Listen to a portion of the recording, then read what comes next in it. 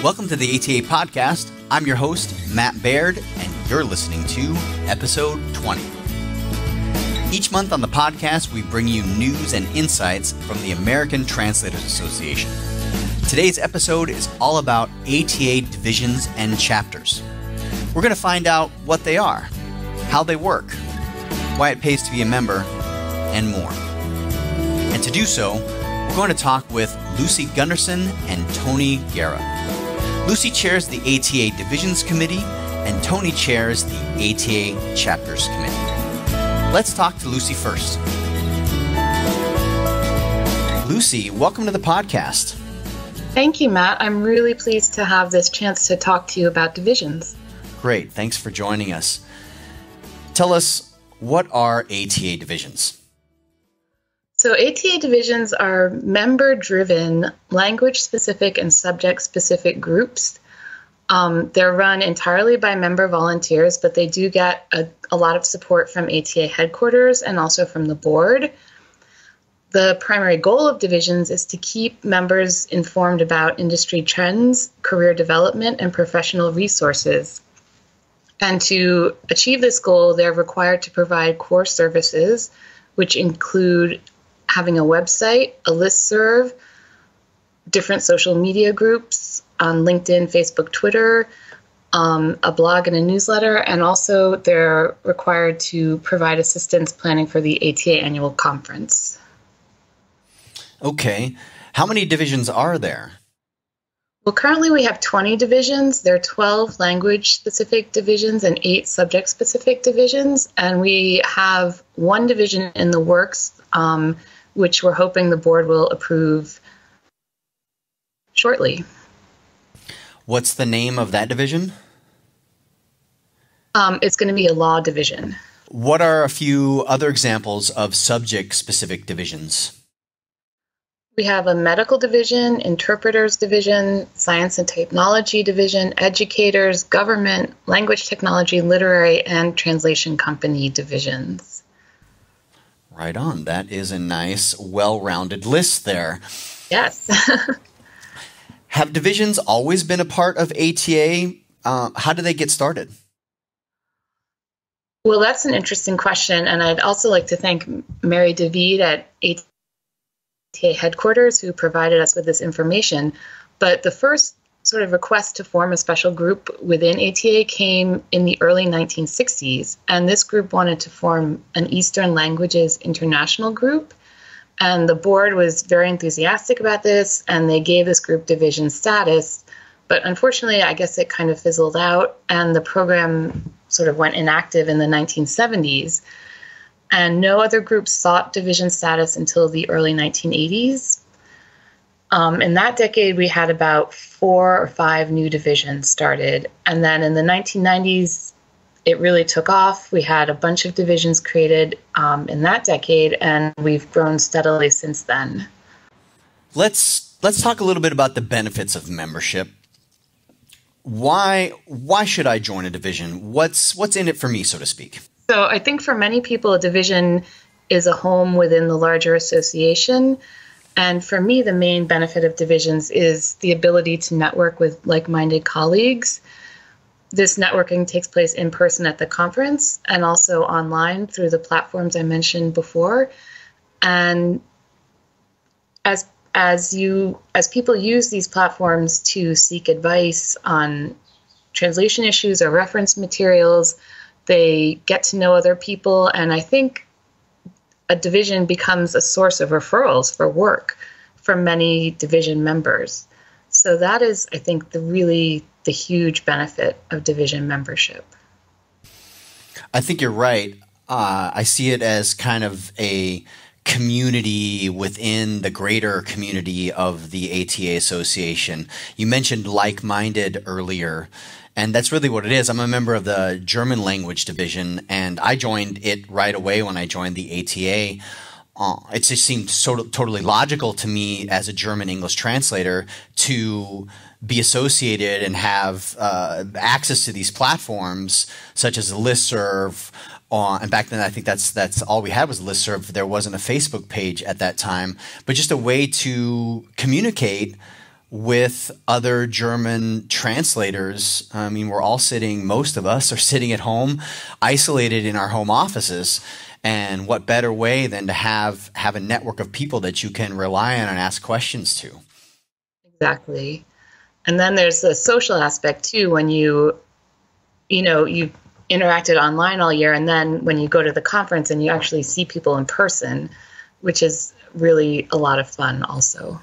Yes, I agree. It just reminded me of the annual networking event. Most divisions, as far as I know the German language division does one every year, holds an annual networking event at the conference, one of the evenings, and it's one of the highlights of my conference every year. Definitely, I agree. Okay, now tell our listeners how they can join a division. Okay, first I want to mention there are no limits on division membership. You can join all 20 if you want to. And you can join, initially when you join the ATA, you can join a division when you renew your membership every year. And you can also join a division anytime by logging onto the ATA website and going to your online profile. So it's very easy, and you can do it anytime you want to. It's basically just clicking a box, right? When you register or re-register or on your online profile, correct? Exactly. It's right there on your renewal form. And then on your profile, I think it's like the second line down, says you are a member of X number of divisions, modify. And you would click on that and the list pops up and you can check or uncheck whatever you want. Okay, great. You mentioned earlier when I asked you what ATA divisions are that they are member or volunteer-led, volunteer-run organizations, so to speak. Right. Why volunteer for a division? That's a great question. I think, of course, there's the idea of giving back to your profession and to your colleagues, which is tremendously important. But I can also say as an ATA volunteer myself that I think many volunteers find their work for ATA has helped them grow their own personal networks and help them learn diverse skills that they can then apply in their own businesses.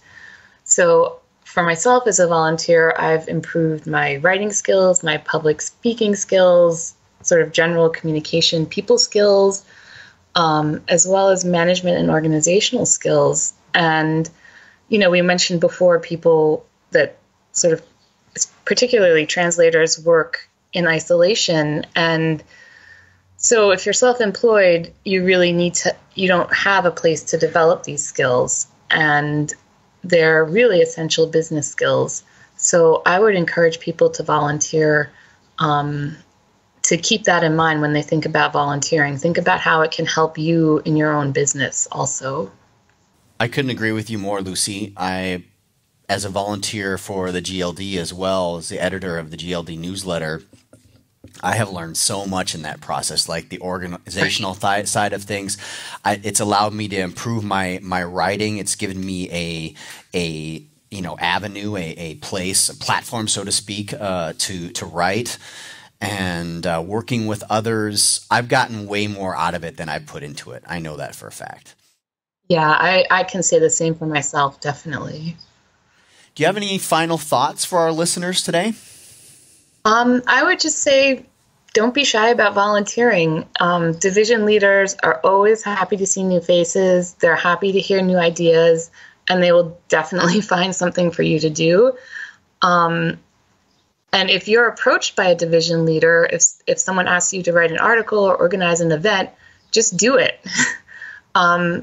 That's how I got started. I was asked at my first conference to write a newcomer's review of the conference for our newsletter, and I sort of never stopped after that.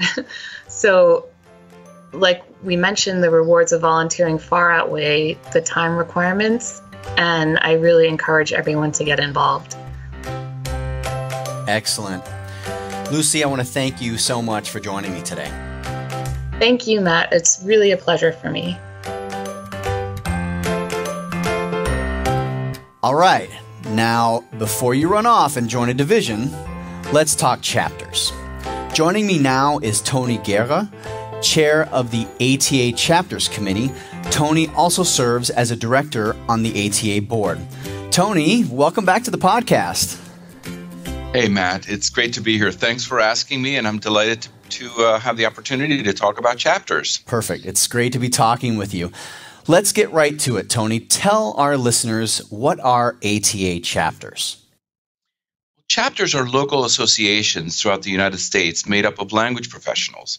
They all share in basically the same structure and mission and receive guidance from the ATA.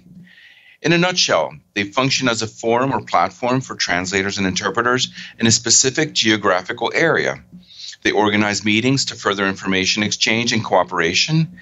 They provide information and services needed on the local level, often giving insight into the industry news and trends. They also provide a means of communication between the ATA and local members, and they support and promote the policies and objectives of the ATA.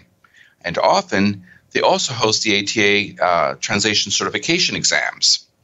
That's an important function. Great.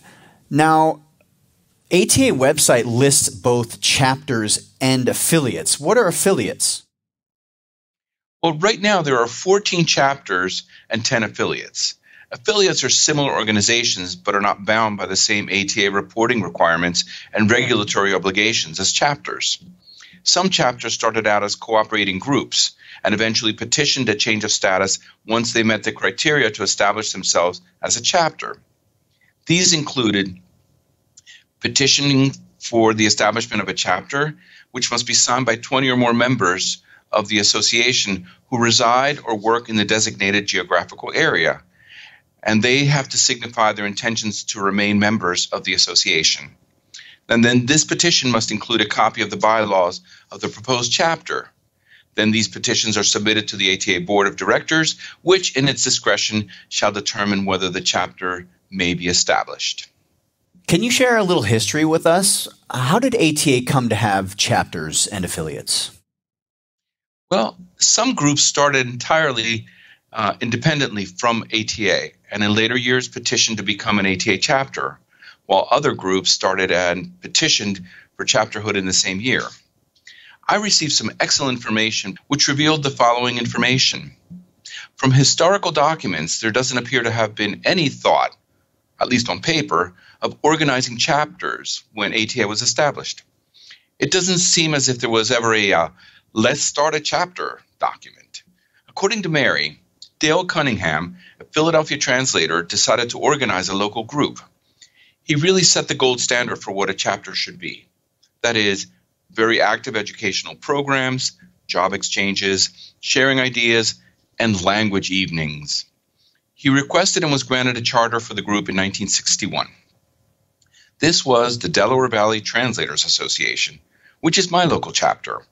It has been and continues to be a very active group and boasts of a diverse and numerous membership, with a ratio of about 50-50 translators and interpreters. Now, the New Yorkers established the New York Metropolitan Chapter of ATA, NYMCATA, in 1962. There was some disagreement about the sense or logic in establishing a chapter in New York because at that time the majority of ATA's officers and directors lived in New York. The argument was that there was some duplication of effort, and hence, after a few years, it was short-lived. The current chapter, the New York Circle of Translators, is now a thriving and dynamic group. The West Coast, not to be outdone by the East, established the California chapter of the American Translators Association, CAL-CHAP-ATA, in 1963. The advent of chapters fit in perfectly with the early goal of ATA, building a national network of translators. Today's ATA chapters and affiliates exist much for the same reason as those early groups: continuing education and the opportunity to share ideas. Most importantly, just like the good old days, every ATA chapter and affiliate provides a community that goes above and beyond any online forum. Those are a lot of reasons to join as well that you've thrown into the history there. It's a very interesting history as well, how everything came together. Now, but I can hear some people asking, why join a chapter when I'm already a member of the ATA? Or vice versa, why join ATA when I'm already a member of my local chapter? So tell us, does chapter membership complement or enhance ATA membership? This is a great question, Matt, and I'm really glad you asked it. There are many misconceptions out there and many people who, by choosing one or the other, are depriving themselves of the terrific benefits of membership at both local and national levels. Each offers different benefits and each really do perform complementary roles. The local chapter provides a more immediate sense of engagement for the linguistic community by connecting translators and interpreters within a geographical area throughout regular networking gatherings with colleagues, bringing industry experts and introducing them to local corporate and institutional members. They also offer affordable, easy access to professional development and educational events, creating strong bonds, professional friendships, promoting and energizing a strong and vibrant linguistic community. As a complement to a regional organization, membership on the national level at ATA affords the language professional the opportunity to participate in the industry beyond the local level and acquires a profile visible to national and international clients and contacts. The ATA permits translators and interpreters to interact with and be included in the ranks of the most brilliant and talented figures in our industry, those at the top of their game. In addition, two of the most obvious benefits of the ATA membership are the annual conference and the Chronicle, the quarterly publication.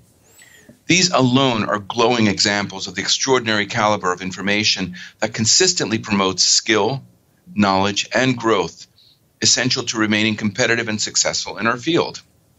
Great. Now let's talk about how to join a chapter. Can you explain to our listeners how they can join a chapter or affiliate? Of course.